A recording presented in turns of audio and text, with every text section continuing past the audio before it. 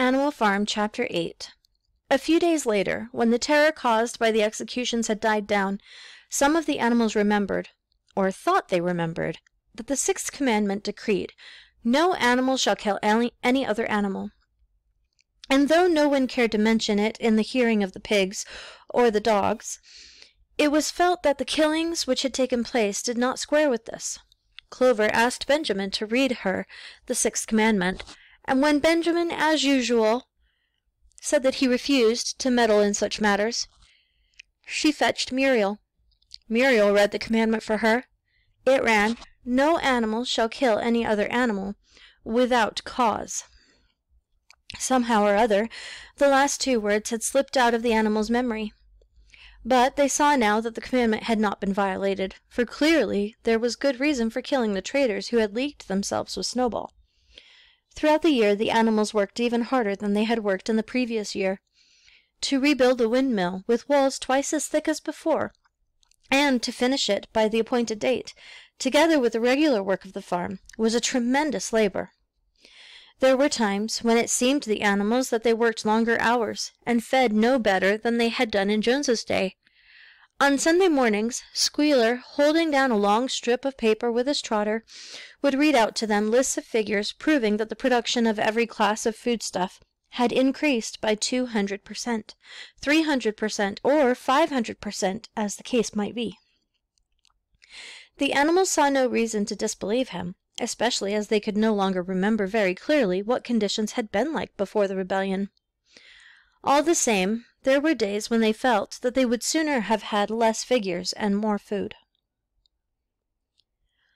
All orders were now issued through Squealer or one of the other pigs. Napoleon himself was not seen in public as often as once in a fortnight.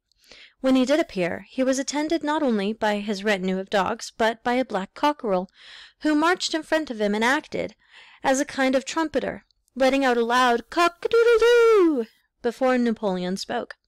Even in the farmhouse, it was said, Napoleon inhabited separate apartments from the others. He took his meals alone, with 2 dogs to wait upon him, and always ate from the Crown Derby dinner service, which had been in the glass cupboard in the drawing-room. A dinner service in this is referring to a set of dishware. So, plates, bowls, cups. It was also announced that the gun would be fired every year on Napoleon's birthday, as well as on the other 2 anniversaries. Napoleon was now never spoken of simply as Napoleon. He was always referred to in formal style as our leader, Comrade Napoleon. And the pigs liked to invent for him such titles as Father of all animals, Terror of mankind, Protector of the sheepfold, Duckling's friend, and the like. In his speeches, Squealer would talk with tears rolling down his cheeks of Napoleon's wisdom, the goodness of his heart, and the deep love he bore to all animals everywhere, even and especially the unhappy animals who still lived in ignorance and slavery on other farms. It had become usual to give Napoleon the credit for every successful achievement and every stroke of good fortune.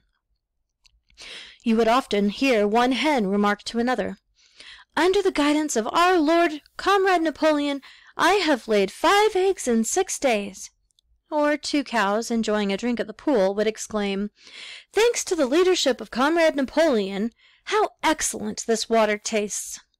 The general feeling on the farm was well expressed in a poem entitled Comrade Napoleon, which was composed by Minimus, and which ran as follows.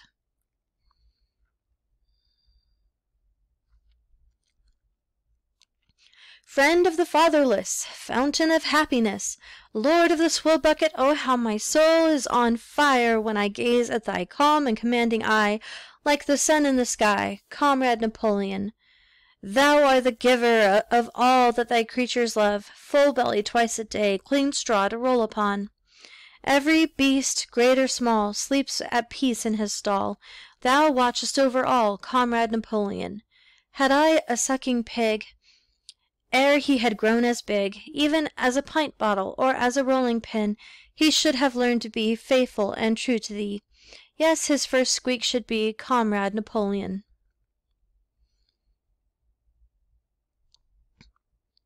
Napoleon approved of this poem and caused it to be inscribed on the wall of the big barn at the opposite end from the Seven Commandments. It was surmounted by a portrait of Napoleon in profile, executed by Squealer in white paint. So Squealer painted a profile picture of Napoleon next to this poem. Meanwhile, through the agency of Whymper, remember Whymper is the man who's helping them barter with the humans. He's the go-between between the animals and the humans. Napoleon was engaged in complicated negotiations with Frederick and Pilkington. The pile of timber was still unsold. Of the two, Frederick was the more anxious to get hold of it, but he would not offer a reasonable price. At the same time, there were renewed rumors that Frederick and his men were plotting to attack Animal Farm and destroy the windmill, the building of which had aroused furious jealousy in him. Snowball was known to be still skulking on Pinchfield Farm. In the middle of the summer, the animals were alarmed to hear that 3 hens had come forward and confessed that, inspired by Snowball, they had entered into a plot to murder Napoleon. They were executed immediately, and fresh precautions for Napoleon's safety were taken. 4 dogs guarded his bed at night, 1 at each corner, and a young pig named Pink Eye was given the task of tasting all his food before he ate it, lest it should be poisoned. At about the same time, it was given out that Napoleon had arranged to sell the pile of timber to Mr. Pilkington. He was also going to enter into a regular agreement for the exchange of certain products between Animal Farm and Foxwood. The relations between Napoleon and Pilkington, though they were only conducted through Whymper, were now almost friendly. The animals distrusted Pilkington as a human being, but greatly preferred him to Frederick, whom they both feared and hated. As the summer wore on and the windmill neared completion, the rumors of an impending treacherous attack grew stronger and stronger.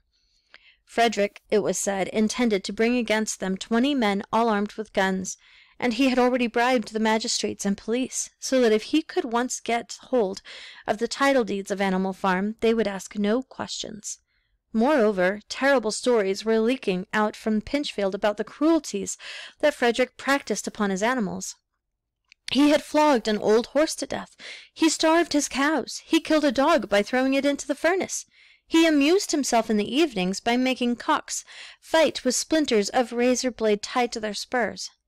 The animals' blood boiled with rage when they heard of these things being done to their comrades, and sometimes they clamored to be allowed to go out in a body and attack Pinchfield Farm, drive out the humans, and set the animals free. But Squealer counseled them to avoid rash actions and trust in Comrade Napoleon's strategy. Nevertheless, feeling against Frederick continued to run high. Feelings against Frederick continued to run high. One Sunday morning, Napoleon appeared in the barn and explained that he had never at any time contemplated selling the pile of timber to Frederick. He considered it beneath his dignity, he said, to have dealings with scoundrels of that description. The pigeons, who were still sent out to spread tidings of the rebellion, were forbidden to set foot anywhere on Foxwood, and were also ordered to drop their former slogan of death to humanity in favor of death to Frederick. In the late summer, yet another of Snowball's machinations was laid bare. The wheat crop was full of weeds, and it was discovered that on one of his nocturnal visits Snowball had mixed weed seeds with the seed corn. A gander who had been privy to the plot had confessed his guilt to Squealer, and immediately committed suicide by swallowing deadly nightshade berries. The animals now also learned that Snowball had never, as many of them had believed hitherto, received the order of Animal Hero First Class. This was merely a legend which had been spread some time after the Battle of the Cowshed by Snowball himself. So far from being decorated, he had been censured for showing cowardice in the battle. Once again, some of the animals heard this with a certain bewilderment, but Squealer was soon able to convince them that their memories had been at fault. In the autumn, by a tremendous, exhausting effort, for the harvest had to be gathered at almost the same time, the windmill was finished. The machinery had still to be installed, and Whymper was negotiating the purchase of it, but the structure was completed. In the teeth of every difficulty, in spite of inexperience, of primitive implements, of bad luck, and of Snowball's treachery, the work had been finished punctually to the very day. Tired out, but proud, the animals walked round and round their masterpiece, which appeared even more beautiful in their eyes than when it had been built the first time. Moreover, the walls were twice as thick as before. Nothing short of explosives would lay them low this time. And when they thought of how they had labored, what discouragements they had overcome, and the enormous difference that would be made in their lives when the sails were turning and the dynamos running, when they thought of all this, their tiredness forsook them, and they gambolled around and round the windmill, uttering cries of triumph. Napoleon himself, attended by his dogs and his cockerel, came down to inspect the completed work. He personally congratulated the animals on their achievement, and announced that the mill would be named Napoleon Mill. 2 days later, the animals were called together for a special meeting in the barn. They were struck dumb with surprise when Napoleon announced that he had sold the pile of timber to Frederick. Tomorrow, Frederick's wagons would arrive and begin carting it away. Throughout the whole period of his seeming friendship with Pilkington, Napoleon had really been in secret agreement with Frederick. All relations with Foxwood had been broken off. Insulting messages had been sent to Pilkington. The pigeons had been told to avoid Pinchfield Farm, and to alter their slogan from Death to Frederick to Death to Pilkington. At the same time, Napoleon assured the animals that the stories of an impending attack on Animal Farm were completely untrue, and that the tales of Frederick's cruelty to his own animals had been greatly exaggerated. All these rumors had probably originated with Snowball and his agents. It now appeared that Snowball was not, after all, hiding on Pinchfield Farm, and in fact had never been there in his life. He was living in considerable luxury, so it was said, at Foxwood, and had in reality been a prisoner of Pilkington for the years past. The pigs were in ecstasies over Napoleon's cunning. By seeming to be friendly with Pilkington, he had forced Frederick to raise his price by 12 pounds. But the superior quality of Napoleon's mind, said Squealer, was shown in the fact that he trusted nobody, not even Frederick. Frederick wanted to pay for the timber without something called a check, which, it seemed, was a piece of paper with a promise to pay written upon it. But Napoleon was too clever for him. He had demanded payment in real 5-pound notes, which were to be handed over before the timber was removed. Already Frederick had paid up, and the sum he had paid was just enough to buy the machinery for the windmill. Meanwhile, the timber was being carted away at high speed. When it was all gone, another special meeting was held in the barn for the animals to inspect Frederick's banknotes. Smiling beatifically, and wearing both his decorations, Napoleon reposed on a bed of straw on the platform, with the money at his side nearly piled on a china dish from the farmhouse kitchen, neatly piled. The animals filed slowly past, and each gazed his fill, and Boxer put out his nose to sniff at the banknotes, and the flimsy white things stirred and rustled in his breath. 3 days later there was a terrible hullabaloo. Whymper, his face deadly pale, came racing up the path on his bicycle, flung it down in the yard, and rushed straight into the farmhouse. The next moment a choking roar of rage sounded from Napoleon's apartments. The news of what had happened sped round the farm like wildfire. The banknotes were forgeries. Frederick had got the timber for nothing. Napoleon called the animals together immediately, and in a terrible voice pronounced the death sentence upon Frederick. When captured, he said, Frederick should be boiled alive. At the same time he warned them that after this treacherous deed the worst was to be expected. Frederick and his men might make their long-expected attack at any moment. Sentinels were placed at all the approaches to the farm. In addition, 4 pigeons were sent to Foxwood with a conciliatory message, which it was hoped might re-establish good relations with Pilkington. The very next morning the attack came. The animals were at breakfast when the lookouts came racing in with the news that Frederick and his followers had already come through the 5-barred gate. Boldly enough the animals sallied forth to meet them, but this time they did not have the easy victory that they had had in the Battle of the Cowshed. There were 15 men, with half a dozen guns between them, and they opened fire as soon as they got within 50 yards. The animals could not face the terrible explosions and the stinging pellets, and in spite of the efforts of Napoleon and Boxer to rally them, they were soon driven back. A number of them were already wounded. They took refuge in the farm buildings and peeped cautiously out from chinks and knotholes. The whole of the big pasture, including the windmill, was in the hands of the enemy. For the moment, even Napoleon seemed at a loss. He paced up and down without a word, his tail rigid and twitching. Wistful glances were sent in the direction of Foxwood. If Pilkington and his men would help them, the day might yet be won. But at this moment the 4 pigeons, who had been sent out on the day before, returned, one of them bearing a scrap of paper from Pilkington. On it was penciled the words, "Serves you right." Meanwhile, Frederick and his men had halted about the windmill. The animals watched them, and a murmur of dismay went round.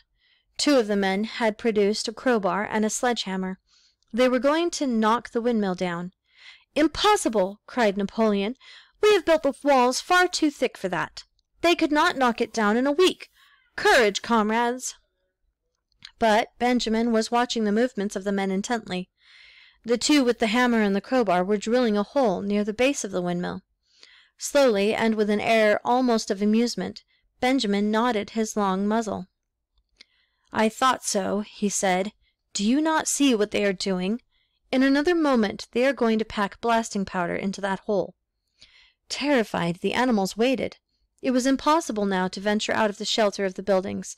After a few minutes the men were seen to be running in all directions. Then there was a deafening roar. The pigeons swirled into the air, and all the animals, except Napoleon, flung themselves flat on their bellies and hid their faces.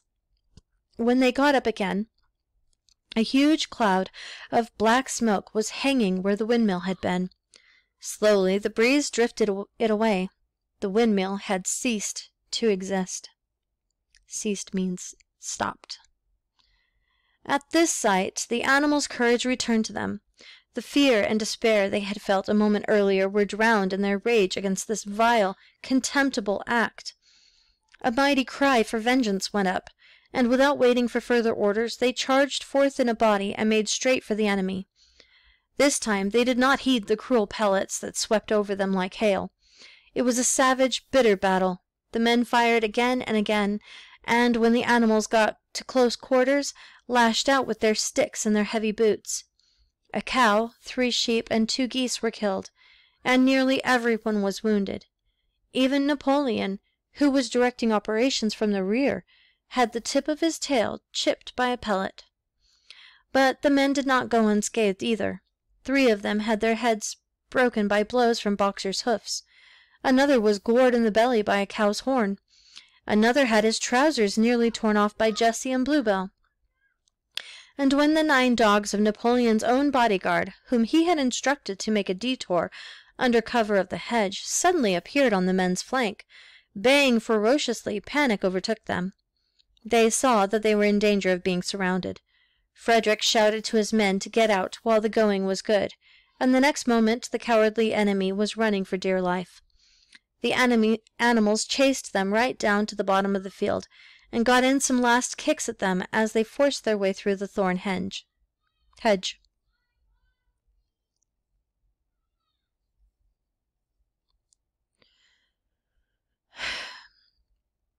As they approached the farm, Squealer, who had unaccountably been absent during the fighting, came skipping towards them, whisking his tail and beaming with satisfaction. And the animals heard, from the direction of the farm buildings, the solemn booming of a gun. "What is that gun firing for?" said Boxer. "To celebrate our victory," cried Squealer. "What victory?" said Boxer. His knees were bleeding, he had lost a shoe and split his hoof, and a dozen pellets had lodged themselves in his hind leg. "What victory, comrade? Have we not driven the enemy off our soil, the sacred soil of Animal Farm?" "But they have destroyed the windmill, and we had worked on it for 2 years. What matter? We will build another windmill. We will build 6 windmills if we feel like it. You do not appreciate, comrade, the mighty thing that we have done. The enemy was in occupation of this very ground that we stand upon, and now, thanks to the leadership of Comrade Napoleon, we have won every inch of it back again." "Then we have won back what we had before," said Boxer. "That is our victory," said Squealer. They limped into the yard. The pellets under the skin of Boxer's legs smarted painfully. He saw ahead of him the heavy labor of rebuilding the windmill from the foundations, and already, in imagination, he braced himself for the task. But for the first time it occurred to him that he was 11 years old, and that perhaps his great muscles were not quite what they had once been. But when the animals saw the green flag flying, and heard the gun firing again, 7 times it was fired in all, and heard the speech that Napoleon made, congratulating them on their conduct, it did seem to them, after all, that they had won a great victory. The animals slain in the battle were given a solemn funeral. Boxer and Clover pulled the wagon which served as a hearse, and Napoleon himself walked at the head of the procession. 2 whole days were given over to celebrations. There were songs, speeches, and more firing of the gun, and a special gift of an apple was bestowed on every animal, with 2 ounces of corn for each bird and 3 biscuits for each dog. It was announced that the battle would be called the Battle of the Windmill, and that Napoleon had created a new decoration, the Order of the Green Banner, which he had conferred upon himself. In the general rejoicings, the unfortunate affair of the banknotes was forgotten. It was a few days later than this that the pigs came upon a case of whiskey in the cellars of the farmhouse. It had been overlooked at the time when the house was first occupied.